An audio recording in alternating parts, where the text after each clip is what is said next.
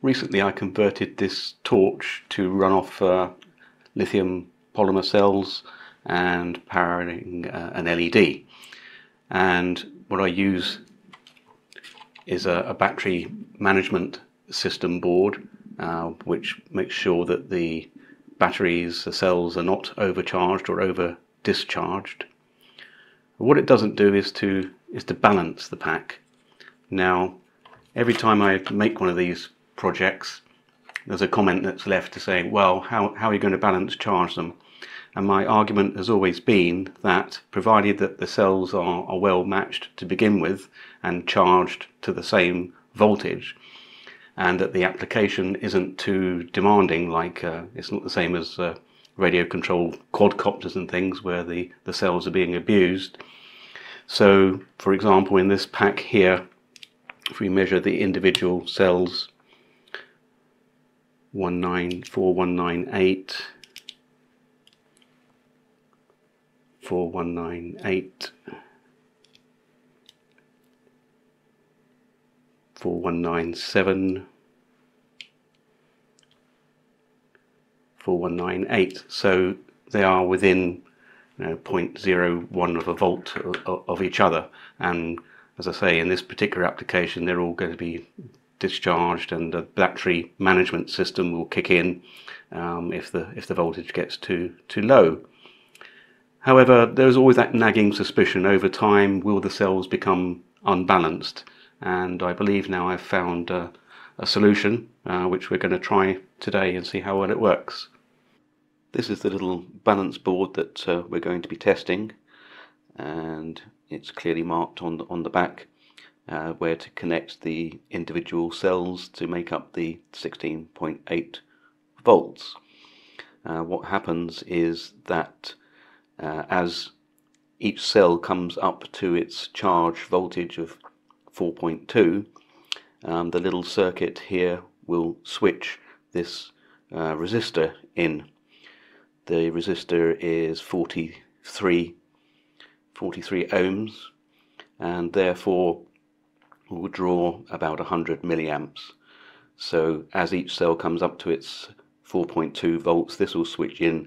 Now, to test this, before we fit the balance board, I'm just going to discharge the individual cells to different voltages to represent them being out of balance. So with my DC load here, I've set it to a cutoff of 3 volts and 1 amp. So the first cell here I'm going to discharge to 3 volts, representing empty, and the next cell I'm going to discharge to, say, around about 3.5, so that's maybe 75% discharged, and then this guy to 50%, and the fourth cell will be fully charged. So that's about as out of balance as we're going to get. So I'm just going to start that process off, and then we'll fit the board once it's complete. So the values here, discharging at 1 amp.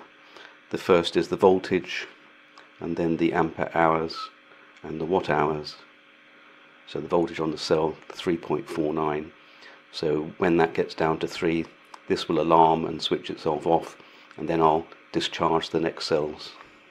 Using the DC load, I have now completely unbalanced the pack and have no load on at the moment. So if we just check the voltages, the first cell is at 3, so that's fully discharged.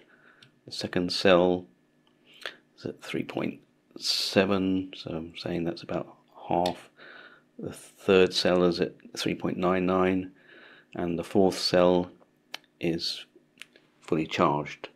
I think we can agree that the pack is seriously out of balance now.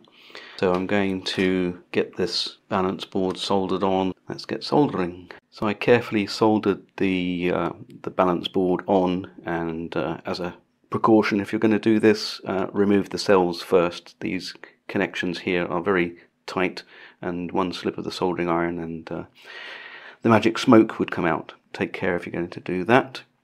And now we're not under load or under charge. We'll just probe on the board here, so we can see our first cell. That's the charged one. moving up to 8.15, and the last cell there, so 14.9. So yep, they are most definitely still out of balance.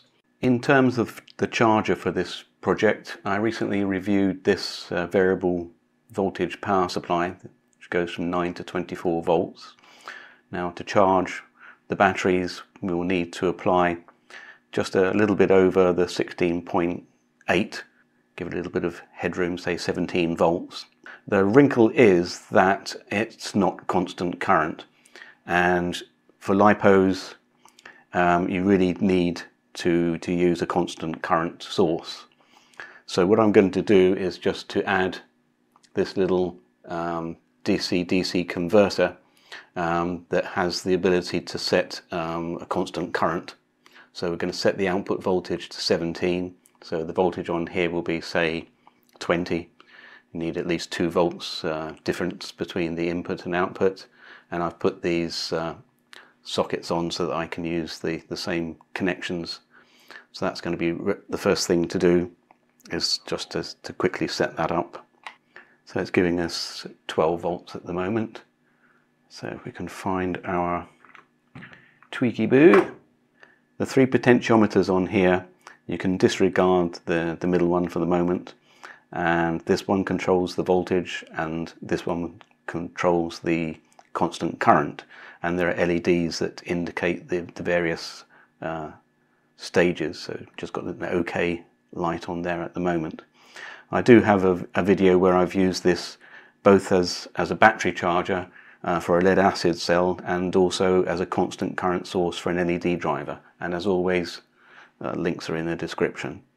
So without further ado, let's just get the voltage sorted.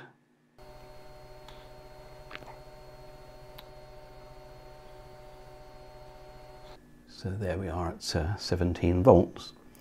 Now, to set the constant current, we're going to first disconnect the test leads. This one's common, and we've set the meter obviously to DC amps.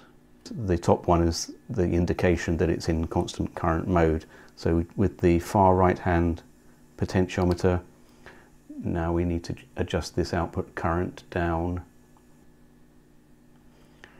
So it looks like about 100 milliamperes is the lowest that this constant current can go to, and that's fine.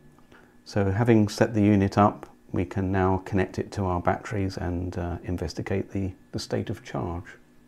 So in the setup here, now we can see our constant current charge, the light on there, plugged into the charging port.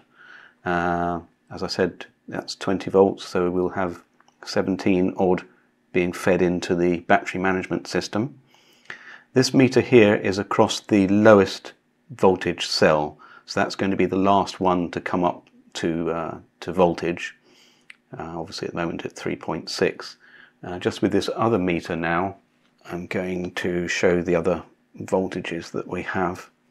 So not surprisingly, our input voltage is the 16.19, so that will climb up to the 17.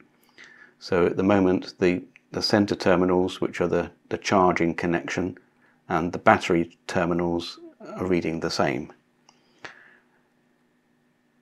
On our board here, you remember that the first cell was charged anyway, so that's at 4.2. The second cell, which wasn't quite so charged, is now already up to 4.2, and I can feel that the resistors there are getting warm as they're loading the cells to avoid them being overcharged.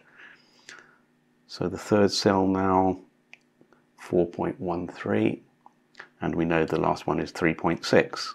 We'll leave this now and watch this voltage as it gradually comes up towards the 4.2 to meet its partners. It has taken several hours for the balance condition to be achieved, but finally the lowest cell is up to 4.2 now, and the balance board It's getting quite warm actually. I'm quite surprised. It's only 100 milliamps each, but it soon adds up. So just to for the avoidance of doubt on the meter here, we'll just measure the other cells. So the first cell 4.2, second cell 4.21, third cell 4.19, well 4.2, and we can see this one is 4.2. So no surprise that both the charger connection and the battery itself are showing almost spot on 16.8. So all is good. We've re-established balance on the connections. So that's the result, not only for our power supply here and for our additional constant current source, for the balance board too. So I think after some considerable time we've actually found what is the ultimate solution for charging these 3 and 4 cell LiPo packs. So I should be buying more of these.